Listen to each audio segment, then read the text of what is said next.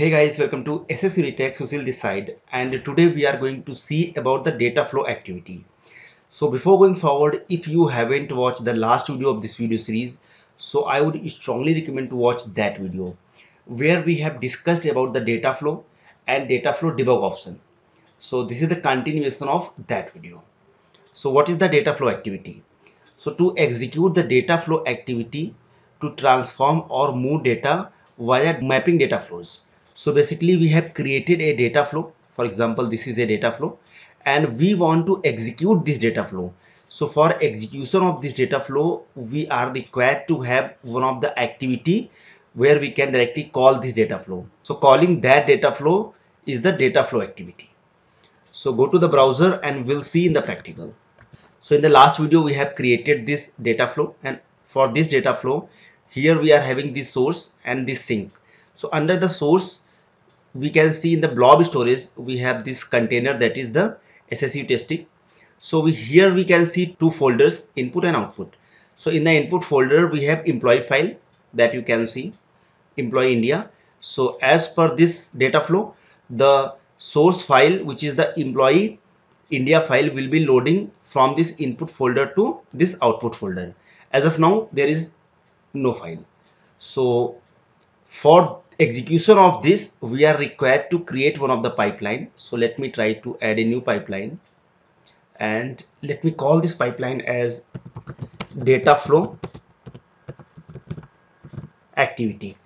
Now here we can search for the data flow activity. So we should find the data flow. So we can drag and drop here, and under this data flow we can directly jump to the settings, and in this setting we can see the data flow. So we have created this data flow in the last video, so I'm going to use this. So this will be executed from here. Now it is asking like on which IR we want to execute. So Azure IR, that is okay.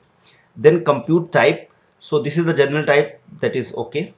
Then the core count, so that is by default we can leave, and other options we can leave as it is.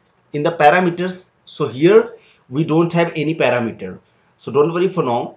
We'll be going to see the parameters in the later of this video series. So we just want to execute this, so we can directly click on debug. So here that is okay. We need to turn on the data flow debug option. So let me click on OK. So it will be executing and files should be loaded from that input folder to this output folder. So data flow debug option is on now. We can click on this debug. So it will be executing and files should be here. Data flow is executed successfully. Here we can go and try to refresh this.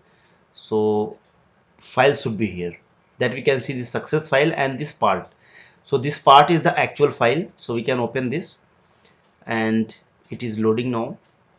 Go to the edit. So here we can see the exact file that we have seen in the input side. So this is all about the data flow activity. So it is using to executing the data flows.